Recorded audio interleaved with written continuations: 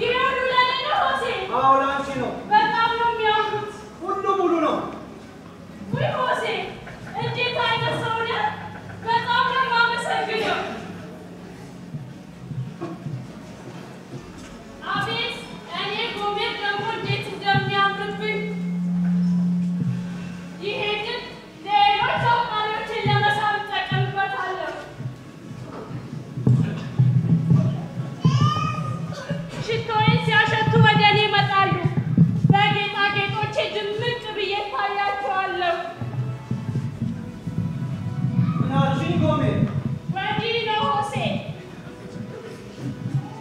ለነገሩ እስራኤልም እንዲህ ነው ያደረገች እግዚአብሔር በሰጣት ስጦታ ተጠቅማ ለሌሎች አማልክት አጠነች እግዚአብሔር ግን እንደዚህ ይላል እርሷ እህልንና ወይን ጠጅን ዘይትም የሰጠኋት ለበዓልም የተሰራው ብርና ወርቅ ያበዛሁላት ይህ እንደሆንኩ አላወቀችም ይላል እግዚአብሔር ምን አልከኝ ሆሴ ሰምተሽኛል ጎሜር ልትሰሚኝ አትፈልጊም እንጂ ልቤ እዚህ አይደለማ በቃ ልሂድ ወዳጆቼ እየጠበቁኝ ነው ቀጠሮ አለኝ እሺ ልማድሽ ነው ልብሽ ያለው ደጅ ከጉበኑ ወዲህ ጸባለሽ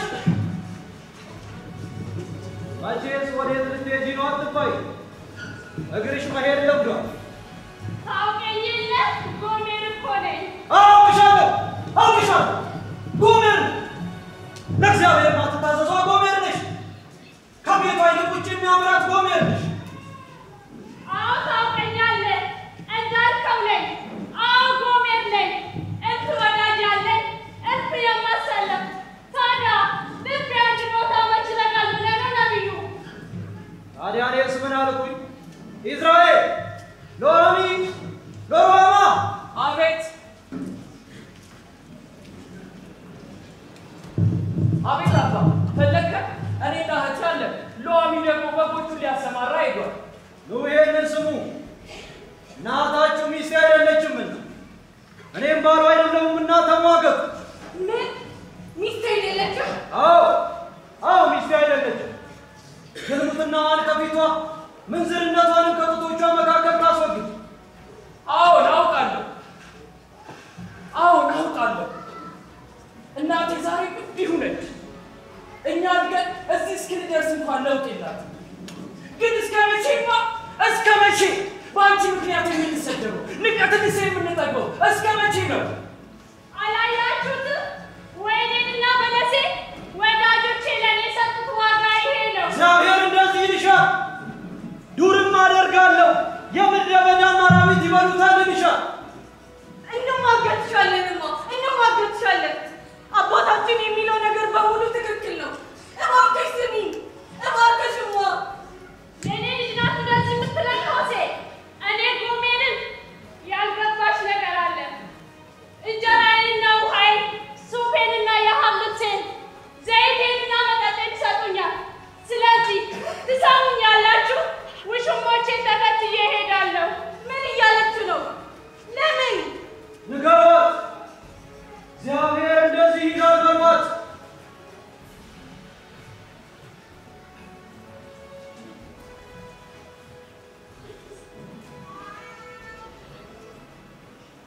ስለዚህ ራቁቷን እንዳልገፋት እንደተወለደችበትም ቀን እንዳላደርጋት እንደ ምድረ በዳና እንደ ደረቅ ምድር እንዳላደርጋት በጥፋትም እንዳልገድላት እባክሽማ እኛን ስሚ አባታችን ለአንቺ ታማኝ ነው አንቺ ግን እጅሽን የሚይዙ ብዙ ናቸው መቼ ነው ለልጆችሽ እናት ለባልሽ ሚስት የምትሆኚ በቃ ዝም በሉ ግቡ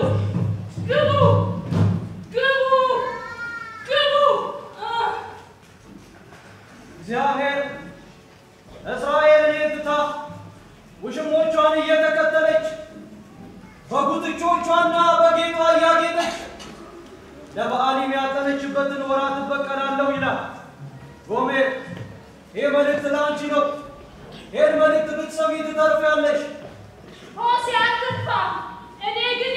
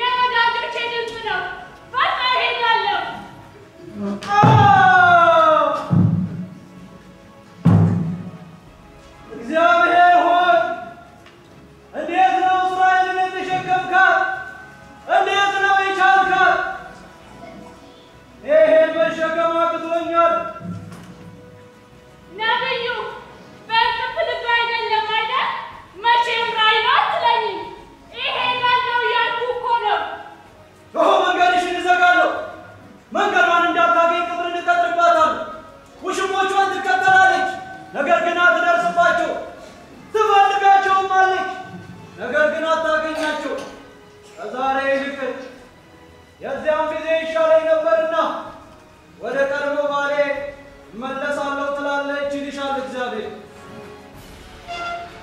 ሆሴ አትንካ በፍጹም አልልም ንዋ ባክላት አለው ወደ ምድረ በዳ ማውጣት አለው ለልቧም እናገራለሁ እንዳለ እግዚአብሔር የምለልብሽ እናገራለሁ የሌሎቹን ስም ከአንደበትሽ አጠፋለሁ በቃ እሄዳለሁ እባክሽ አትሂጂ ጎሜ እሄዳለሁ ተወኝ እባክሽ ጎሜ እባክህ ሆሴ ተወኝ እባክሽ ጎሜ እባክህ ልሂድበት ተወኝ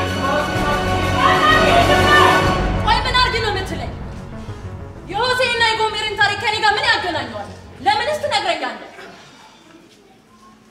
ለምን እያመሸሽ መግባት አትይ ለምን የአስቸኳይ ጊዜ አዋጅ ታወጀ እንዴ አንተ በጊዜ ትገባለህና እኔ ምን ቤት ነኝ አሃ ለካ ባለቤትህም ነኝ እኔ የምለው ባለቤት ማለት ቤት ያለው ማለት ነው እንዴ ቆይ ግን ለምንድን ነው ሁሌ እኔ ሳመሽ አንተ በጊዜ የምትገባው ለምን ነው ሁሌ ስተቴ ነው የሚጥልህ እሺ አትጩሂ ምን ሆነሻል ሰላም ነሽ ጅራፍ ራሱ ገርፎ ራሱ ይጮሃል አሉ አሁንም አለቀ እኮ አሁንም አለቀ እንደ አብሮ አደጎቼ ተገቢ ኑሮ ሳለው ይኸው አረጀው ተገቢ ኑሮ ምን አይነት ነው ተገቢ ጥያቄ ነው አባራይ መዝናናት ሲያምረኝ መዝናናት መጨፈር ሲያምረኝ መጨፈር ልክ እንደ ልጅነቴ ሳልታሰር መበረቅ ነው ታዲያ በዘመኔ ሙሉ ካንተ ጋር መጓተት ሰለቸኝ ብልህስ ልብሽ እኮ ከራቀ ቆይቷል የትዳሬ ጠረን ከተቀየረ ቆየ ነገር ግን መለወጥሽን በጣም ተስፋ አድርጌ ነበር እባክህ ተስፋ ቁረጥ እኔ ለነፍሴን እለት ደስታ ላጠግባት እፈልጋለሁ ሰዓቱም ይኸው አሁን ነው አትጩሂ ልጆቹ ዛሬ ረፍት ቀናቸው ነው ታውቂያለሽ እንዳይሰሙሽ ይስሙ ቢሰሙስ አንዳንድ እኮ ሸክም ናቸው አንድ ምስራቶቼ እነሱ አይደለም እንዴ ለዛም ነው ውጡ ሴቶች እንደምን አላችሁ እግዚአብሔር ይመስገን ነው ደህና አይደላችሁም እንዴ ደህና ነን ጋሽ ገብሬ ያቺ ልጅ እንዴት ናት ደህና ናት ተሻላት ደህና እግዚአብሔር ይመስገን ምን ነው ይመስገን አረፍ ይበሉ ጋሽ ገብሬ እርሱ ያሳርፈ አሜን ለውጥ አላት ይሆን ደህና ናት ትንሽ ዝም ማለቷን ያስጨነቀን እንጂ ይሻላታል ተስፋ እናደርጋለን ድንቄት ተስፋ አያንተ እግዚአብሔር እኔ አበጀ እስክጠፋ እስክተውህ ነገር እስኪከፋ ነው የሚጠብቀው መልስልኛ ኧረ ተያለም እንዲህ አይባልም ይልቅ ተመስገን ማለት ነው ጥሩ አይ ያችን የመሰለች ልጅ ጋሽ ገብርዬ ደህና ናት አሉት አይደለ አሁን በሕክምና ጉዳይ ትልቅ የስብሰባ ስላለን አይደለ እንዴ ፍቅር አዎ ጋሽ ገብርዬ ስለመጡና መሰግናለን እሺ ልጄ እግዚአብሔር ይማራት አሜን ጋሽ ገብርዬ ብድር መላሽ ያርገን ወሬ ያኔ እኮ ለወሬ ነው የመጡት ንውጡ ነው የምላችሁ ውጡ አትወጡ ያሉ ወይ አባቱ አንድ ቀውጢ ቢዝነስ ላስጀምር ለዚህ የኑሮ ውድነት መላ ተገኝቷል ምንም ሳትለፋ ሳትደክም እየተዝናና ገንዘብን ታፍሳለህ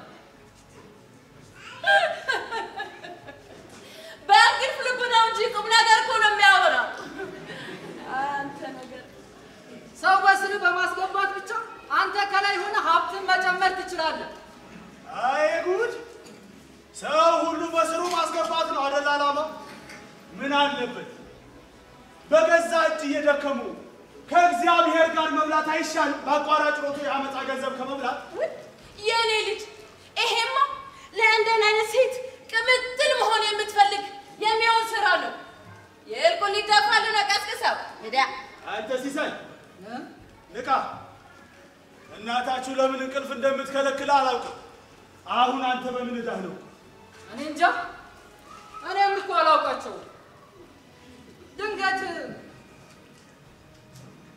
እናንተንም እዳ ከተትኳችሁ አይደል ድንገት ካምፓኒው ተዘጋ ተባለ ምንም ምክንያት ሳይኖራቸው ድንገት ነው ሳናውቀው የተዘጋው ደግሞ አምነነው ነበር እኮ ሰው ሁሉ ከስሯል እኮ እኔም በስሬ ብዙ ሰው ነበረኝ ሁላችንም ገንዘባችን ሳንቀበል የተበላ ነው እንኳንም በእንግዲህ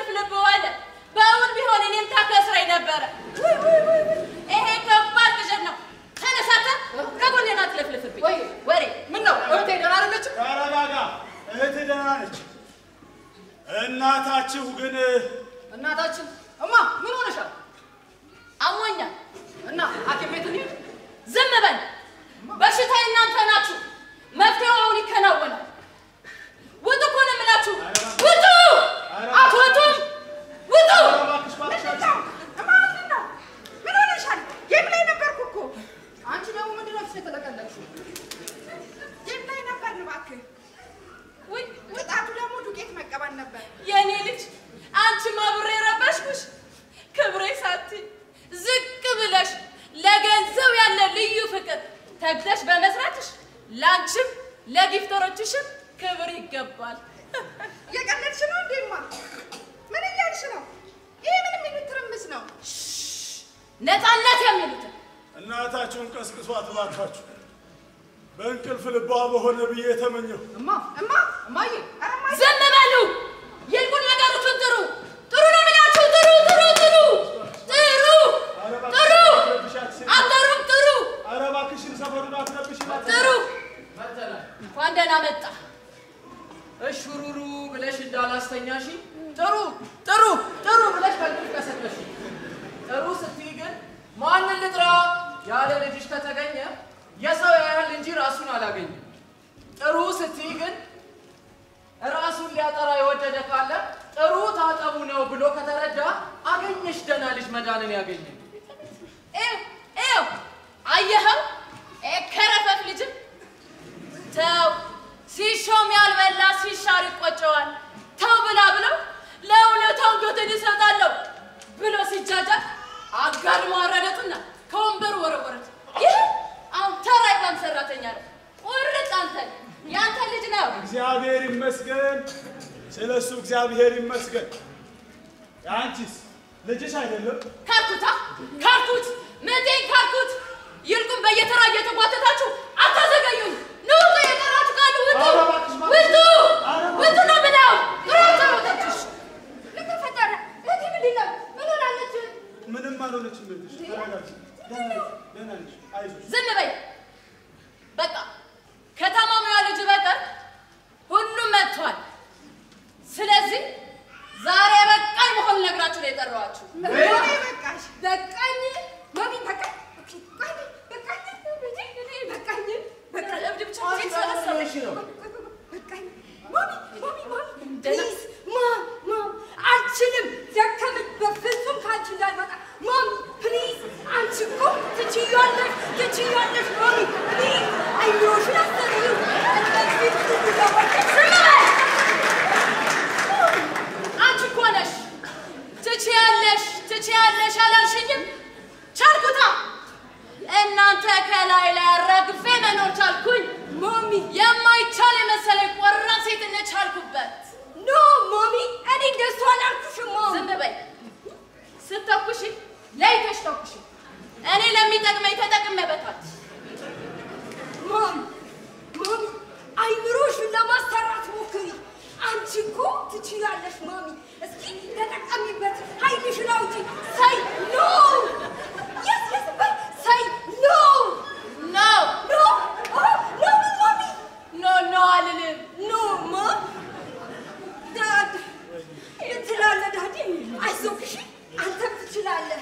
ሁሉም ይሄም ያልፋል። ኦኬ ሁሉም ይሄዳል። አንተ እኮ ጀግና አባት ልክ ነሽ። ትችላለህ። አዎ እችላለሁ። የእኔ እችላለሁ፣ ግን ኃይልን በሚሰጠኝ በክርስቶስ እችላለሁ። ምንድን ነው? እኔ ይሄንን አላልኩም። በራስ በማመን በራስ መቻል። ኦኬ ምንም ነገር ማመናፈስ የለውም። ከመወዳሉ ቆይ አለ እየሆነ ያለው ነገር ምንም አልገባኝም። ምን እየተከናወነ ነው? ባጭሩ ከአባታችሁ ጋር ተፋትቻለሁ። ስለዚህ ውሳኔ ካሳወቅኳችሁ የሚያስፈልኝ ጊዜ ወደ አዲስ ጉዞ ልጓዝበት። ኧረ እባክሽ፣ ኧረ በፈጠረሽ ልጆቹን ለማን ትተሽ ነው የምትሄጂው? ልቀቁኝ እኮ ነው ኧረ የምላችሁ። እባክሽ። ማሚ ተረጋጊ እንጂ ለምንድን ነው ስሜታዊ የምትሆኚው? ደግሞ እኛን ለማን ትተሽ ልትሄጂ ነው? ተረጋጊ።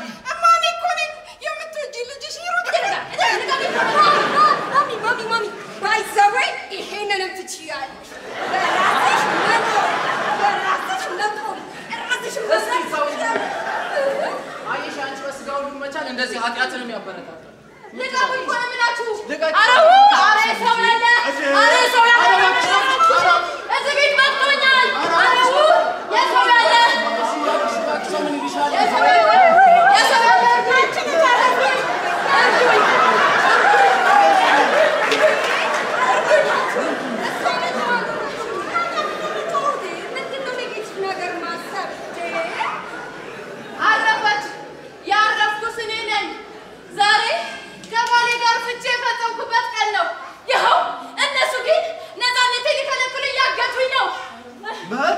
ምን እያለች ነው?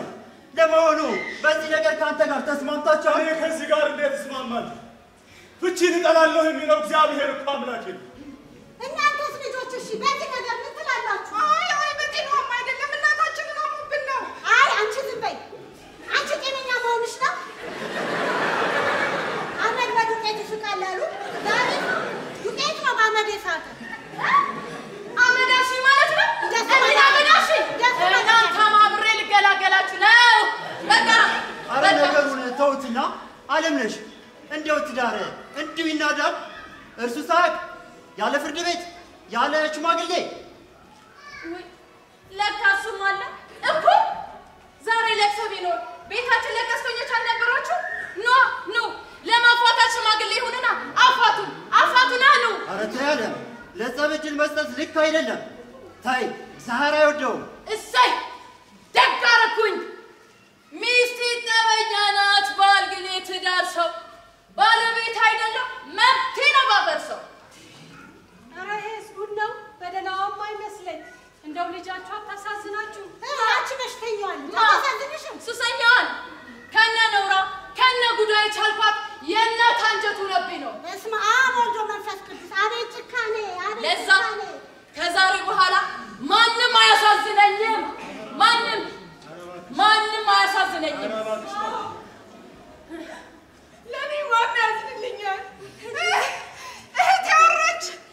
እባክሽን እንደሱ አትበይ።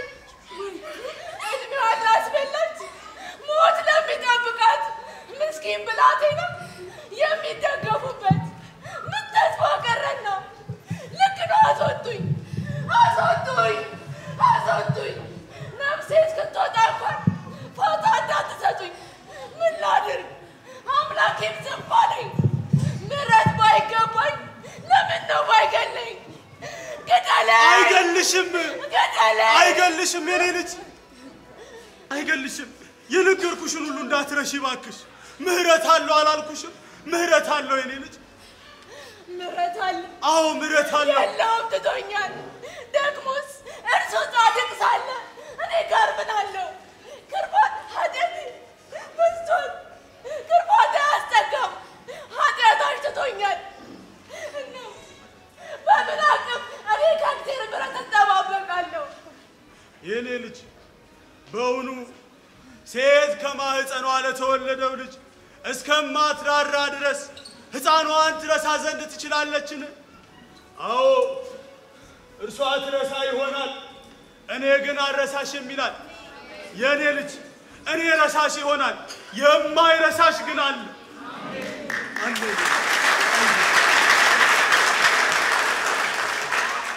ዝም በሉ! መድኃኒቷ ስጧት! መድኃኒት? አዎ መድኃኒት ስጡኝ።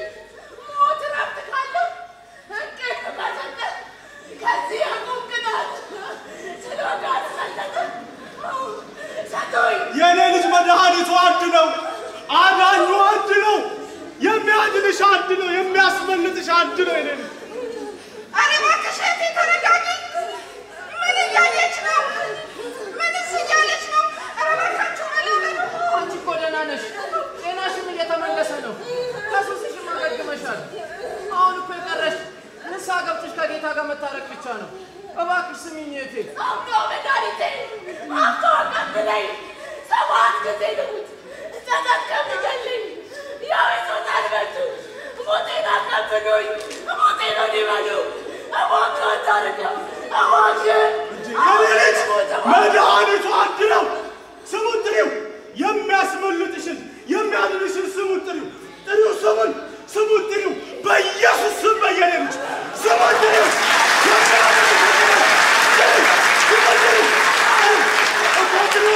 አንቺ አምነሽ ጥሪው። በኢየሱስ ስም በይ ስሙን ጥሪው። አንቺ አምነሽ ስትጠሪው ነው የምትጥሪው። ጥሪው እሰይ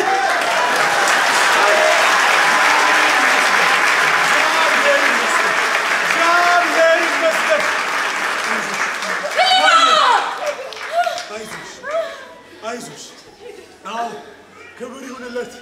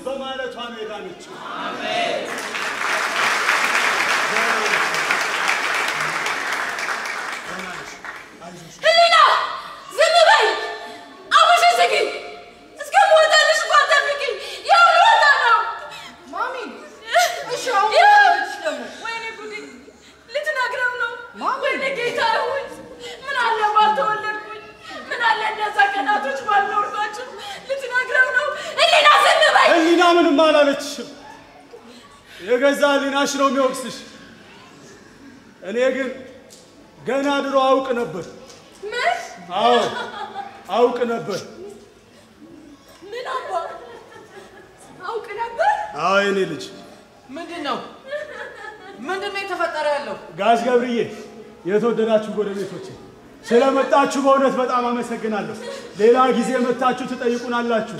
አሁን የቤተሰብ ጉዳይ ልናወራ ነው። እግዚአብሔር ያክብርልን። እሺ ልጄ፣ ዋናው የህሊና መዳን ነው። እውነት በሉልኝ። ደህና ቆዩ። አሜን። ሰላም ሁኑልኝ። እግዚአብሔር ያክብርልን። አሜን። እግዚአብሔር ያክብርልን። ዋናው የህሊና መዳን ነው አሉ ጋሽ ገብርዬ። ይሄ ሰምና ወርቃለሁ። በይ ተነሽ። አሁን ሁሉንም ነገር ለልጆችሽ ንገሪያቸው። እባክህ በድለኝ ተወኝ። ንገሪያቸው። ምንድነው የምናገኝማ? ንገሪኝ እንጂ እማ ንገሪኝ። የደበቅሽን ምንድነው እየሆነ ያለው? ንገሪኝ እንጂማ። እሺ እነግራችኋለሁ ልጆቼ። እኔ ጎሜር ነኝ። ጎሜር? አዎ እኔ አመንዝራው እናታችሁ ነኝ። ኑ ተሰብሰቡ፣ ወቀሱኝ፣ ያሻችሁ። ምንድነው አስጨነቅሽን እኮ ንገሪኝ እንጂ።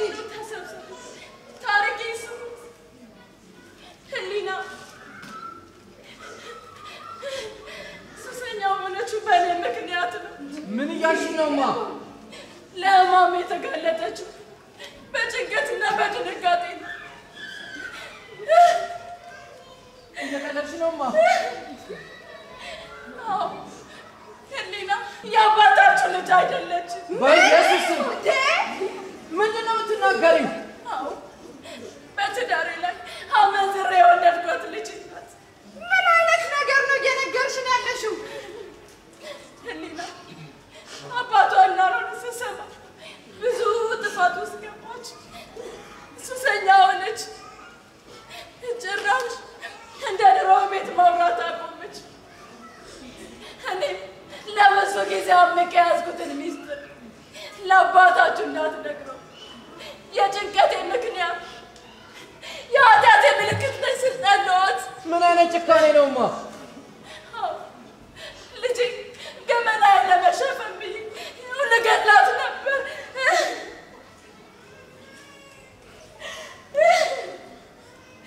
አባታችሁ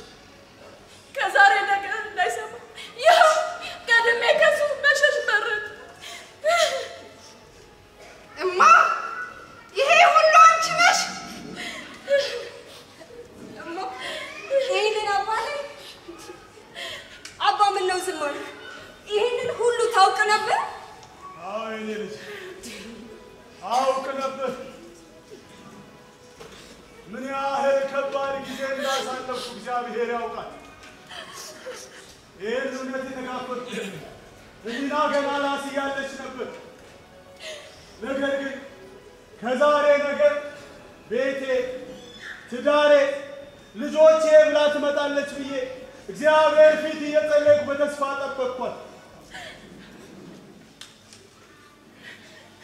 አባ ወየኔ እያወቅህ ነበር ታዲያ ለእኔ እንደዛ አይነት ፍቅር የነበረ? የኔ እናት አንቺ አሁንም እስከ መጨረሻው ለኔ ውድ ልጄ ነሽ።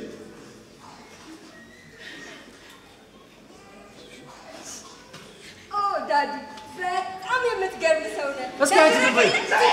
ዝም በይ። ቅድም የጎሜርን ታሪክ ከኔ ጋር ምን ያገናኘዋል አላልሽኝም?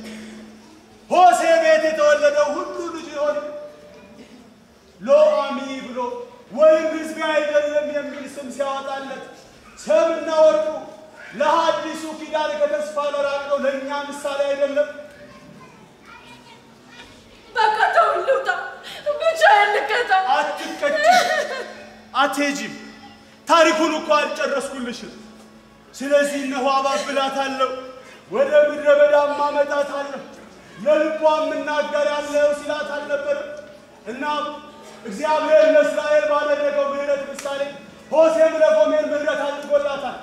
እኔም ኃጢአተኛው እግዚአብሔር ምሕረት ያደረገልኝ ምሕረት አደርግልኝ ዘንድ ይገባኛል። በጭራሽ ለእኔ ግን አይገባኝም። ተው አትቅጣኝ። እኔ እኮ ነኝ ያወቀኝ። ለልጆቼ እንኳን ማራራ ጨካኝ እናት። እግዚአብሔር ከእኔ ምን አለው? እኔ እኮ በግፍና በአመፃ የቆሸሸችው እጅ እግዚአብሔር ከእኔ ምን አለው? ለዘላለም ለእኔ እንድትሆኝ አጭሻለሁ።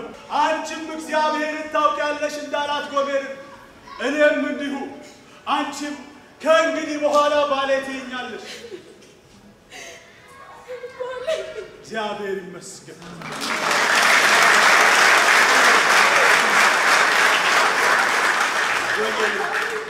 የኔ ልጅ ልጄ ለእናትሽ ምሕረት አድርጊላት። ልጄ ባይገባ ይቅር አልኩ። እናቴ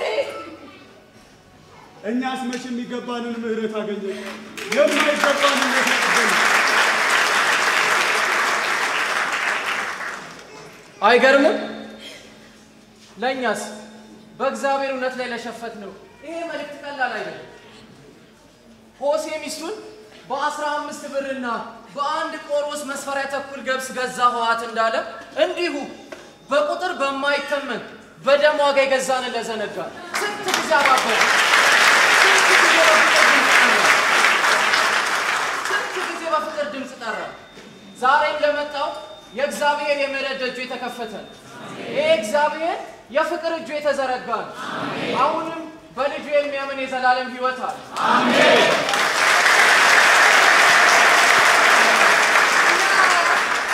እኔ አሁን እችላለሁ ዳዲ? የኔ ልጅ አሁን እኔ ደግሞ በተራዬ ትችያለሽ ልበልሻ? በክርስቶስ ኢየሱስ ለሚያምን ሁሉ ይቻላል። እናንተ ትችሉ ይሆናል፣ እኔ ግን አልችልም። ራሴን አውቀዋለሁ። ልጄ ይቅር አይለኝም። እኔን የተቀበለ አንተም ይቀበላል። ባወቅኩም ነው ብረዳህ ማለዳ ባወቅኩ ቀድሜ በጠዋቱ ዕድሜ የምወደው የአባቴን ፍቅር አጣው። ከእንግዲህማ እኔ የጋለሞታ ልጅ እንጂ ማን እኔ ይለኛል ብዬ የኃጢአት ምሽግ ውስጥ ሳልገባ ይህን የፍቅር እቅፍህን ባወቅኩት ኖሮ። ለነገሩ አሁንም አልመሸም። ይሄ የእግዚአብሔር ምሕረት ነው። ኑ ልጆቼ ስለ እግዚአብሔር ምሕረት አወራችኋለሁ። ምሕረት እንደማይነቱን አባ መቀበሉ እግዚአብሔር መቀበሉ። አይ እሱ ብቻ አይደለም፣ እንደኔ ያለችውን እዚህ እንዲህ አድርጌያለሁ ብላ አልነገረቻችሁም። ለእርሱ ለራሱ ግን የነገረችውንም ጭምር መቀበሉ ነው። እግዚአብሔርን መፍራት እግዚአብሔርን ማወቅ የእግዚአብሔርን ምሕረት አስተምራችኋል።